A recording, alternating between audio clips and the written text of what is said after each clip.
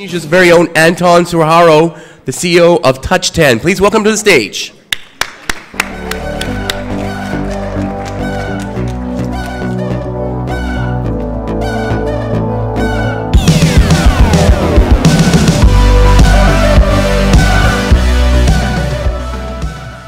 It's nice to see everybody here. Everybody here knows Angry Bird? Raise your hand. Okay, then we can all go home, right? It's okay to play the game as well while we're here. I don't mind at all. Yeah. So yeah, I'm just gonna read up some stats first. So Peter Vesterbacka. Not many people know. I mean, not many people remember that actually Rovio is a startup, right? Rovio was founded in 2003. The stats is that Angry Bird within 5 years has been downloaded for 2.5 billion times, with 10 million active users daily, and is also one of the fastest growing consumer brand. And also Rovio raised 42 million from the first time they raised with Ascel partners, Atomico and Felicis partner. So let's start with something fun. What game do you play, Peter, right now, and why? I play a lot of games because I kind of like it's part of the job. So I play, of course, all of our games. So lately I've been playing like a lot of Angry Birds Transformers and Retry and all of that. Let's see, then of kind of like other people's games. Yeah, I've been playing some of the like the Supercell games and yeah. I tend to play a lot of games while I'm in the air, so I kind of like just flew in here and kind of like afraid I have to leave tonight as well. So kind of like in the air you get to play a lot because there's not much else to do than to sleep. So yeah, I play a lot of games. Oh, awesome. So okay, tell me more about yourself and what you do at Rovio. Yeah, so I'm the Mighty Eagle at Rovio, and of course, all of you play the game know that Mighty Eagle is kind of like the most powerful character in the game, and kind of like sweeps in, clears any level in one shot. And it's a little bit what I do as well. So focus on making sure that we do big enough things fast enough at Rovio, and then also stay true to our kind of like startup roots. So of course. We're more than 800 people nowadays, but we really want to make sure that we don't end up as just another of these corporations. So again, very important to keep an environment where we get stuff done and people are not afraid of doing new things. And I think that we've been doing okay in that area if you look at Rovio. So that's a little bit what I do. And then I work on like stuff around marketing and branding and these kind of things as well. So a bit of everything. Okay. Okay, I'm sure we can read somewhere in the web and hear about it somewhere else, but can you tell us firsthand how Rovio was founded and tell us more about the Rovio story? Yeah, so Rovio actually started as a student project. So in 2003, I was working at HP, Hewlett Packard, so kind of like have a bit of like experience working at a big corporation as well. And then I organized a competition to make the best possible mobile multiplayer game, and this was in 2003, so that was when our friends at Nokia were still making phones. They had just come out with their first smartphone, so 2003, this was way before the iPhone, Android, all of that. And then, yeah, so a competition to make games. Niklas and two of his friends, founders of Rovio, they were students at Aalto University, so that's yeah, one of the leading universities in Finland, and then they created a game as part of this competition called King of the Cabbage World, and you never heard about that because that never came out under that name. But anyway, long story short, they won the competition, and then they came to me and said, okay, now what? And then I told them that I've always been a big believer in doing what you love, and it was very clear that Niklas and the guys loved making games, loved playing games. So I said, okay, why don't you start a company to make games? It's easy. And okay, they started Rovio, and then 51 games, 6 years later, 52nd game Angry Birds. So that's kind of like how Rovio got started. Wow, awesome. I mean, okay, let's talk more about Rovio games, right? So games, Rovio, the most popular one that we all know is Angry Birds, right? So why the name Angry Birds? And can you tell us the background story why it became the game? Yeah, so actually Angry Birds started when Jaakko Isalo, or Jaska short, so Jaska presented this new game idea that featured the bird characters. And okay, nobody else in the team kind of understood the gameplay and the mechanics and all of that, but everybody immediately fell in love with the characters and said, okay, we have to build a game around those birds, which we did. So next 8 months in 2009, Angry Birds was born. And I think what's important there is that it started with the character. So it didn't start with the game, the gameplay or anything like that, but it really started with the bird characters. And then during the 8-month development, the story was added. So okay, the green pigs, stealing eggs, Angry Birds. So again, very short, very simple story.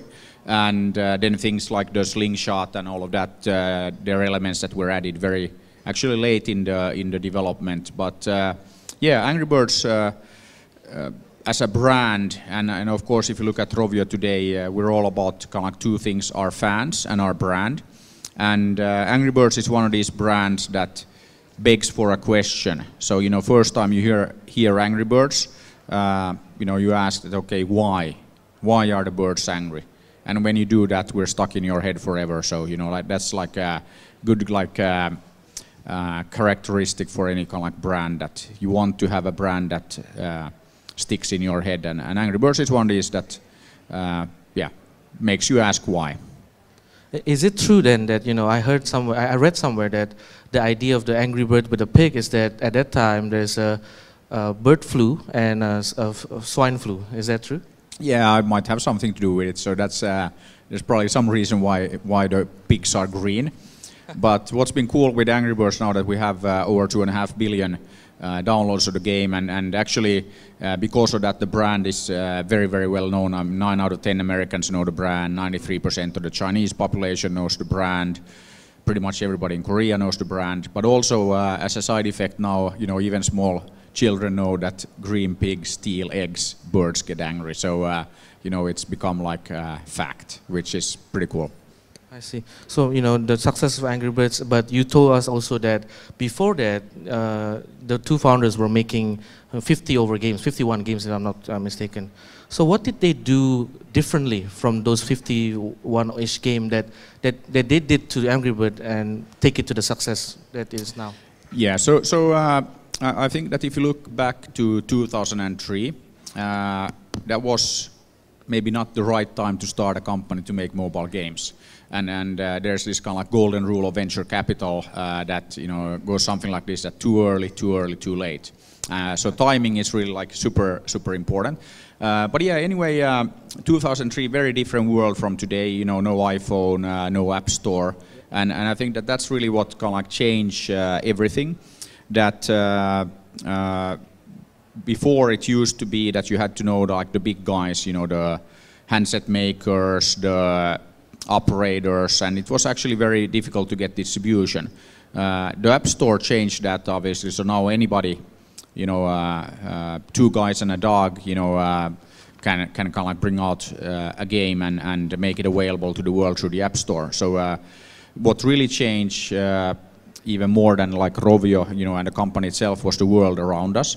And then I would say that we made some very good games before Angry Birds. I mean, we made, and we did a lot of work for hire. We made Need for Speed, Burnout Mobile for EA. We did Collapse for Game House. We created a series of games called Bounce for Nokia, and they were pre-installed on, 200 million plus Nokia devices. But again, work for hire, those of you who are in that business, it's not too much fun. You have really typically struggle to make ends meet. So decided to change the strategy and really build our own IP, build our own games, and that's the big change with Angry Birds. And then the strategy was really to build games until we have a hit on the iPhone, and then take it everywhere. And then we're fortunate enough to then have Angry Birds be a big hit, and then we've been able to take that to all the other platforms, all the other screens, and then of course we have a big consumer products business nowadays. So if you look at our business last year, 47% was actually in physical consumer products, our licensing business. So Rovio today is not a games company, but really a company that's active in all areas of entertainment. So games, animation, consumer products, parks, you name it. Right, so I'm really interested because I'm a game developer myself, and whenever I try to launch a game, I'll always be there when the launch date, and it's just like watching your kid grows, right? Can you describe? I'm sure you were there, and can you describe the situation or the situation there when you guys know that Angry Birds made the first $1 million? When Angry Birds made the first 1 million downloads or something like that. Can you tell us the situation with the guys? Yeah, and I think that. Of course, you always try to make hit games. So I mean that's kind of like obvious. But I think with Angry Birds, we try to be very, very analytical about it. Try to eliminate luck every step at the process. So that was kind of like one thing that was a bit different with Angry Birds. And I think that also the fact that we started with the characters. So that kind of like kind of like just happened like that. But I think that there's a lot to be kind of like learned and had there. That strong characters. I mean, there are lots of examples of strong character businesses. Hello Kitty has been around for 40 years, and so on. But I think that if you look at Angry Birds, when we first knew that we were onto something was when during development the developers were playing the game a lot. So that's always kind of like good if you kind of like play the game yourself, and I think that that's always what we try to do at Rovio. We're not big believers in kind of like various focus groups and things like that. So we try to build games that we love playing ourselves. But then the biggest kind of like sign of like success was when Niklas took the game home for Christmas. So went to see his parents, and then. As we always do, like you show the game to your mom and okay, look at what we did. And then typically what happened with the 51 other games is that he got the phone back, and okay, yeah, very nice. But then with Angry Birds, actually, his mom held on to the phone all Christmas because she was playing Angry Birds. So we kind of like knew that, okay, hey, this must be big because, at the time, typical mom not playing games, so we kind of like knew. But yeah, then okay, first million and first million downloads and all that. Actually, still have flyers somewhere at the office where we're kind of like saying that okay, Angry Birds 500,000 downloads, and like it's so. Yeah, I mean, of course, then after a while, when you kind of like okay, million, 50 million, then you kind of like right. You hit bigger and bigger numbers, and okay, now we're at 2.5 billion, which is like a crazy number, but you kind of like get used to it. So I think that it's and actually it's very good because now the team is kind of like used to that. Okay, we do a new game, and of course it gets 100 million downloads, and it doesn't feel like a lot, but when you stop and think about it, 100 million, of course, is like a massive number. And I think that I don't remember, like celebrating 10 million, 30 million, whatever, but I remember very well when we celebrated 100 million, because that was kind of like a goal that we set early on, and everybody told us that, hey, you guys are crazy. I mean, it's impossible. Nobody can have 100 million downloads. Only Tetris has had, 100 million copies distributed, and it took them more than 20 years. Man, awesome. Very inspiration. So from what I get, the tips for you, if you are developers out there, is that, if you play your game and like it, then you're into something, and always hire your mom as a QA, right? Yeah, I think that, I really think that, of course, depends on what kind of games you're making, but we're making games for everybody. We're making very casual games, very approachable games. And of course, then you should test it on people, and I mean, ideally, who don't play games. What has happened with Angry Birds is that we've kind of like expanded the market for people who play games. I think that like every day, I have people walking up to me telling me that, okay, I never play games, but I play Angry Birds, or my wife never plays games, but plays Angry Birds. And I think that. One thing that just to kind of like test if your game has legs, I think that why not test it on non-gamers, and also if you look at Angry Birds, and I'm sure you all have examples of your kid or like relatives' kids, 2-year-olds that play Angry Birds, and I think that that's a good test for any game that can a 2-year-old pick up, you know, your iPhone, iPad, and start playing the game? And if not, why not?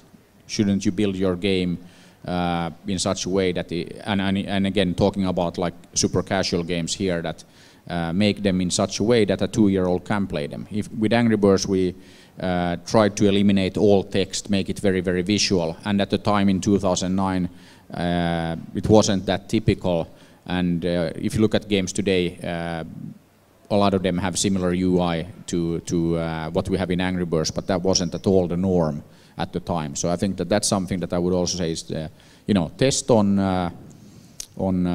like really young kids and non-gamers, so that's something that you know, you can get some indication there if you're onto something. Okay, let's talk about Angry Birds Transformer, your latest game, right? Anybody here downloaded and played Angry Birds Transformers? Okay, a couple of you, good. Yeah, now would be a good time to kind of like remedy that if you haven't. But it's a totally different Angry Birds game and different experience. So I think that team actually did a very good job with that one. But yeah, you should check it out. Right. So I have a question that came from a game developer, my friends. And they asked me, you know, first thing is, you know, how did the collaboration happen? Did you contacted Hasbro or Hasbro contact you? That's one. Second thing is, you know, the gameplay, like you said, is really unique. It's different from what the, you know, Angry Birds that we know. Did you come up with the gameplay first and then contacted Hasbro, or was it the other way around, you know? The other way around. But yeah, I mean, actually our collaboration with Hasbro actually started not with Transformers, but with Angry Birds Star Wars. And okay. And Star Wars, Angry Birds Star Wars, we actually did because we wanted to. So we're kind of like thinking that, okay, we had done Angry Birds Space, that was like super successful. And then, okay, what could be like bigger and what would be the biggest brand collaboration, biggest like mashup that we could do. And then Star Wars very quickly came up. And then, of course, at Rovio, like in many companies, there are a lot of Star Wars fans. So again, you know, back to my point about doing stuff that you love. So we have a lot of people who love Star Wars, and then turned out that on the same thing on the Lucas side, that we went to meet with them at their offices in San Francisco, and then a lot of Angry Birds fans on kind of like the Star Wars side as well. So it was actually very easy to pull the collaboration together, and that's also where our Hasbro collaboration started, because Hasbro has the exclusive rights to make like the Star Wars toys and all of that. So we then made that happen. So when we launched Angry Birds Star Wars, we launched the game, we launched the toys, we launched everything at the same time. 8th of November, so I remember that we took over the Times Square in New York and did some cool stuff around that. But anyway, so then Transformers actually came out of that collaboration. So Hasbro obviously owns the Transformers brand, and what we wanted to do there, I mean, now if you play the game and you should, and when you download Angry Birds Transformers and you first start the game, it starts with this animation that kind of like brings you back to the original Transformers series, you know, in the 80s. So it's kind of like this massive like nostalgia trip when you kind of like start that, and we have gotten a lot of amazing feedback on that particular animation. So what we wanted to do was not kind of like, okay, do a game around the movies, but really go back to kind of like the roots of Transformers and create that kind of experience. And then we actually built the game with that starting point and the whole experience. We created the animation. There's also a series of Angry Birds Transformers comic albums that are coming out. I think the first one just hit the market in the US. So again, we want to build not just the game, but the full experience with games, toys, animations, comic books. So really building the whole world, the whole story of Angry Birds Transformers. And yeah, it's been very well received, and yeah, as you said, the gameplay is totally different from kind of like other Angry Birds titles. Yeah, I mean, you guys did a great job with the nostalgic feel because I have friends who hated the Michael Bay versions, but really love the Angry Bird version because it brings out the the 1980s, I think. Yeah, that was really the idea to kind of like go back to the kind of like origins, the roots of Transformers, and then do a mashup around that. And I think that again, what you can really see in Angry Birds Star Wars, in Angry Birds Transformers, that they're games, they're worlds made by fans. So it's really, again, taking Star Wars, you can tell that the team who worked on kind of like our Star Wars games, they watched their Star Wars movies, let's say, more than once. So there's a lot of attention to detail and a lot of things that you wouldn't notice if you're not like a fan. So there's a lot of that in both Star Wars and Transformers. So really, this kind of like massive attention to detail. Awesome. So we are now in Indonesia, right? So can you tell us some stats? How big is Indonesia for Rovio? Yeah, so Indonesia, of course, is very big. I don't have kind of like any numbers to share, but it is a very big market for us. And okay, if you look at kind of like our total 2.5 billion downloads, of course, it means that we have a pretty big presence here in Indonesia as well. And I don't have the stats on kind of like the brand awareness like what we have in the US or China, but kind of like my gut feeling that we're kind of like doing pretty well. So a lot of people know the brand here as well. And I think also what we always like to do, and we haven't done kind of like too much here yet, but we always try to add like local flavor to our titles. So we've done a lot of interesting things like around the Chinese, like the Moon Festival, Chinese New Year, and I think that we could do more here in Indonesia as well. So that's something that we should do, I think. Yeah. Somebody reminded me yesterday that he's a guy from Intel, and he told me that you spoke to him a few years ago. You have Angry Bird Rio, right? Why don't you have Angry Bird Bali? And yeah, when we could definitely do like something like that, and I think that there's a lot of interesting birds and interesting kind of like habitats and things. So yeah. There's more to Indonesia than Bali, obviously. Sure. So I think that we could definitely do something there, and then I think also there's a lot of talent here, obviously. So again. We have right now at Rovio, we have I think 40 some nationalities working at Rovio. I don't think that we have anybody from Indonesia yet. So that's again, if you're looking for a cool job, talk to us. But I think that that's also one thing that we want to make sure that we have good like diversity, good set of kind of like different backgrounds, because that's again very important when you want to create kind of like the best games, the best entertainment on the planet. So again, would love to do more here and more with the talent, with the people here. Yeah, my Indonesian friend Rovio is hiring, so you can talk to him later. Okay, talking about your company culture is something that I also want to learn, and as a young company, it's really important to have your company structure from day one or even day zero. First thing is, can you tell us some similarities or differences of the game scene or game startup in the Nordic where you came from, and probably in Asia that you have seen a little bit? Yeah, I think that it's probably not that different. I think that kind of like the gaming scene and kind of like gaming ecosystem, it's not massively different. I mean, of course, you have differences if you look at kind of like again Finland or like Nordic scene, and you compare to kind of like Japan, US here. But I think that there's probably more commonality than kind of like differences. Then okay, not an expert on kind of like the gaming scene here. I know obviously a few of the companies active here in Indonesia, but can't claim to be any kind of expert.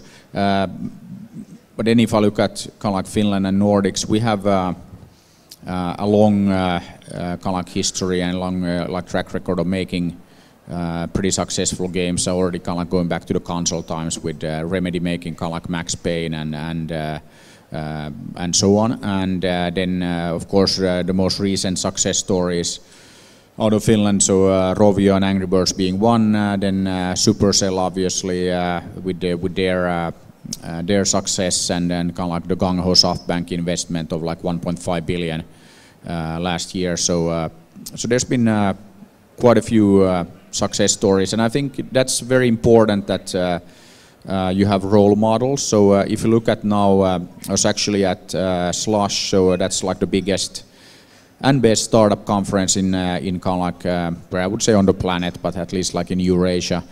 So we had like 14,000 people in Helsinki last week. Wow. And a lot of games companies. And what I think is very interesting that okay, we started Slush in 2008 with 300 people, and now it's grown in just like 7 years into more than 14,000, and a lot of game companies. And if you ask the game companies there, you know what they want to do is that they want to be the next Rovio, they want to be the next Supercell. So there's a lot of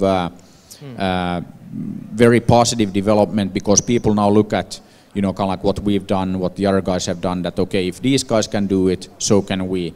And I think that that's probably one thing that would be great to get here in Indonesia as well, is that you need one or two like massive success stories, and then that will really help grow the ecosystem, because then of course everybody wants to do the same. And now we have hundreds of new kind of game startups in Helsinki alone that they all want to be the next Rovio, the next Supercell. Inspiring. Very quickly, Peter, because we are running out of time and I have lots of questions to ask you, but you know, can you describe how is it working in Rovio, and what's the company culture that you can share with us? I think that like any company, I mean, it's not perfect, and I would say that it's definitely kind of like work in progress all the time. The environment that we try to create is really one where people can do new things and basically shouldn't be afraid of kind of like trying new things, not afraid to kind of like fail, and that's something that's very, very important. Then one thing that I always emphasize myself is that we should always think about how we can do things differently.